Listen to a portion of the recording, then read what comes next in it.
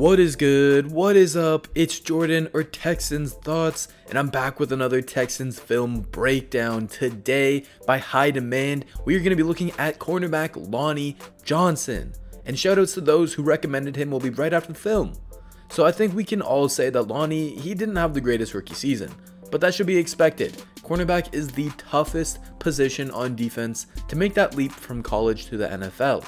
It's such a tough position with so little room for error, and you have to be perfect with your technique. And that technique is something that we knew Lonnie would need a bit of work on. His film from Kentucky showed an athletic freak, 6'2", 213, 4'5", 40, 38-inch vert. He was a specimen, and he was raw to learning the position.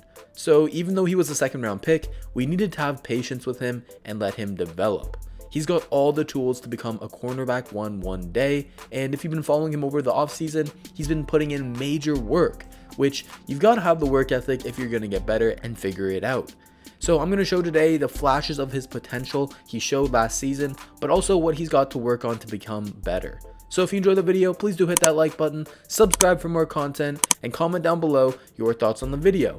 As of now, only 24% of y'all are subscribed, so I would really appreciate it if that 76% could hit that sub button. Now, let's break down the film of Lonnie Johnson, because the film don't lie. So the first thing we got to talk about is Lonnie Johnson's natural athletic gifts. His length is crazy. He's got 32.5-inch arms, which is in the 90th percentile of draft prospects that year. And I already talked about his 4.52 40-yard dash, which is crazy. And that helps him recover back into this play and use his length as a weapon to break up this ball, timing it perfectly and playing it through the air. But let's see why Lonnie had to recover in the first place. So the wide receiver, he's going to take one step inside, faking an inside route. And as a cornerback, you want to stay square as long as possible. So Lonnie does a good job of being patient and not biting on that fake and flipping his hips inside, because if he did that, I honestly don't think he could have recovered very easily.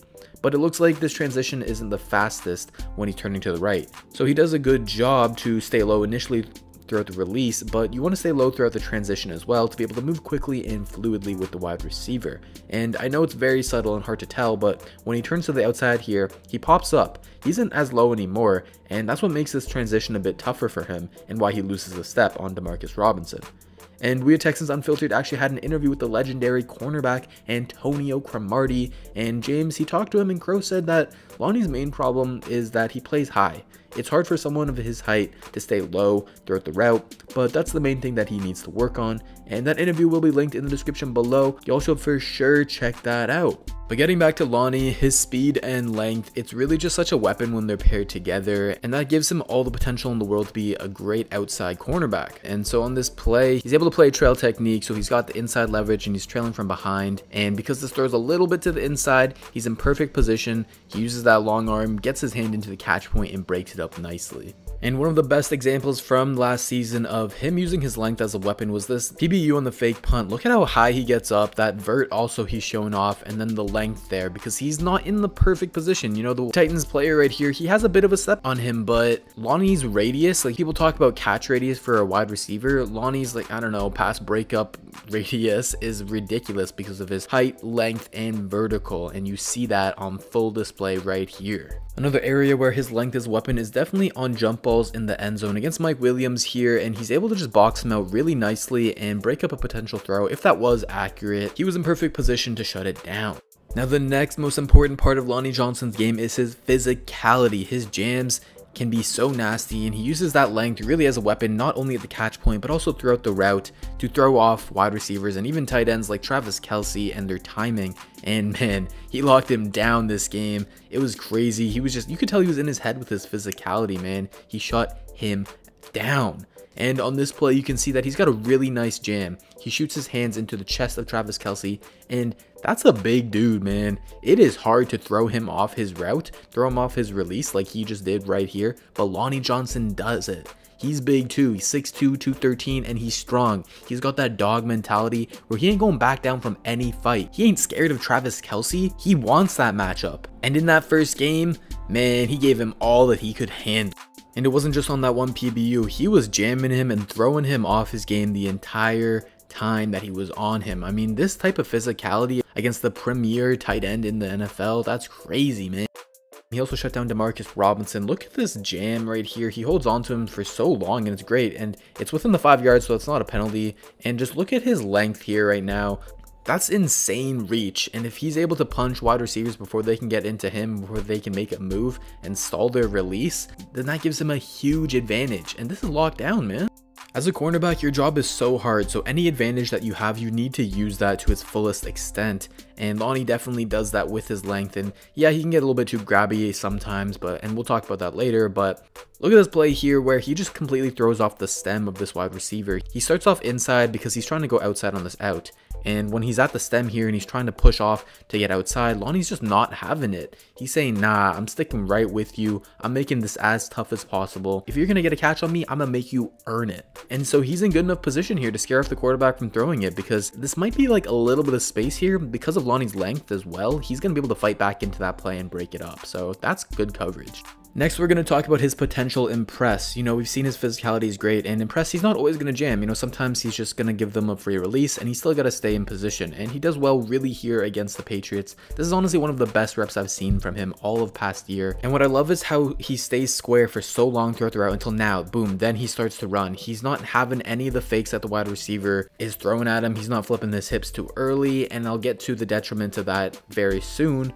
But I love this play out of him, and then he's able to stay in phase throughout the entire route, look back, play the ball really well, and it's just a great example of all aspects of his game coming together for perfect coverage. Here's another one where the wide receiver, he fakes inside, and Lonnie's just not having it. He stays square for so long. He's not too jumpy. He has good patience here, and it allows him to stay in perfect position. And you can see that his hips are fine here. When he's able to stay square, he's able to flip them outside and run with the wide receiver just fine. But it's when he gets over aggressive and flips them in the opposite direction that's the point where he's not able to recover. So his hips are what we're going to talk about next, and like I showed, like Lonnie, he's got so much potential in press. He just got to fine tune a little couple things, just the nuances of the game that come with learning in the NFL, and he can be really damn good. And so on this play, the wide receiver DJ Moore, he's going to fake a couple steps outside right here, and Lonnie, he's going to really respect it and really buy that fake. He completely turns his hips outside to respect that and to turn and run with it. And when he plants and explodes off inside, Lonnie's just not able to recover. He doesn't even try and flip his hips inside. Instead, he tries to speed turn from the outside, and he just gives up so much space here. The thing about wide receivers is that their first cut is rarely ever where they're actually going. They're always trying to sell you to go in the opposite direction. And so Lonnie, he's just got to learn that. You know, the NFL, they've got way better route runners than he faced in college. And so he's got to learn to have patience, to stay square, and just be more consistent with it. Because like I showed in previous clips, like he's shown the ability. He knows that staying square is going to help him. We saw that earlier. But then there are these plays where he's just too aggressive. Maybe the game just hasn't slowed down for him yet. And that's to be expected of a rookie cornerback. These are very rookie mistakes. And on this play against Mike Williams, who's actually a very underrated route runner, he's going to take this release inside, and Lonnie's going to go with him, and he's going to flip his hips inside, and you're going to see that right here at this point. They're inside, and as soon as they're flipped inside, Mike Williams, he's going to cut outside. And that's what screws with Lonnie Johnson, because if he stayed square, if he was continuing to stack this wide receiver and just stayed square instead of overcommitting, he would have been completely fine and he would have been able to stick with the cut to the outside. But because he got a bit antsy, whatever it is, he flipped his hips inside, and that just puts him in a position to fail. And here's a great example of why I say cornerbacks have to play perfect, because he's going to take a very, very slight step inside, going with that fake, and then boom, he's burnt. And any cornerback, when they're burnt like this, they're going to be in a bit of a panic mode. And so when the ball gets there, he gets a bit handsy before the catch point is down and gets the flag. And so you're going to see right here, Lonnie's square, but then the wide receiver, he takes that fake to the inside, and Lonnie takes one and like a half steps, so subtle, and it's just that little tiny movement that throws him off. And like I said, like there's so little room for error. That little tiny movement gets him behind for the entire route, and that's just one of the reasons why cornerback play is so tough. And so that's going to get me into my next point, where we saw how Lonnie's physicality, it can really be a plus to his game. However, he's got to learn to find the balance between being physical and not being too handsy and grabby throughout the route. He can be real physical at the jam, but he's got to be more subtle after the release and when he's in phase throughout the route, because he did get penalized quite a lot last year. He was called for 6 defensive pass interferences and 3 defensive holdings. And I'm not going to run through all of them, but just a couple. And the theme for me is when he gets beat, he can sometimes rely on his hands a little bit too much to try and hold the wide receiver and get back into position. And you just can't do that. The refs, some of these are a little bit more blatant, and the refs just are going to call that every time. This one against Kelsey, the initial jam's fine because that's 5 yards, but then boom, at that point when he's caught hanging on because of the cut, that's what they call it for. And that's an area where he's honestly just has to get better at. And it's something that he'll learn because Gareon Conley is someone who's very, very good at holding on to wide receivers very subtly throughout the phase of the route. And hopefully he can teach Lonnie that. Now, the last thing I want to talk about with Lonnie is he's not the greatest in off coverage. He's just not that good at clicking and closing and driving downhill on a route and making the tackle. And that's completely fine. I love him so much more in press. In off man, his hips here just... it's very, very hard for him to get turned around like that because in off man, you have to be a little bit more aggressive with the paths that you take. And if he's not able to stay physical with people to feel breaks, then it's going to end up pretty bad for him. And that's completely fine because cornerbacks are so scheme dependent. As long as we keep him in press where he's a lot better and shown more promise, then he's going to be put in a position to succeed. So that'll do it for my Lonnie Johnson breakdown. This was one of the most requested videos, so shout out Matthew Banks, Dayon Crumley, Tay Dime, Zavante Lovings, Manel Ponte, Ronald Jones, Loud White Boy, Luke McClure, D'Lo, Joe Tato, Manel Ponte again, this dude must be Lonnie's burner, Gonzo the Great, and He Won't Pass. I apologize if I pronounced anyone's names wrong or missed your comment about Lonnie Johnson, but I really do appreciate all of y'all's support and love interacting with you in the comments.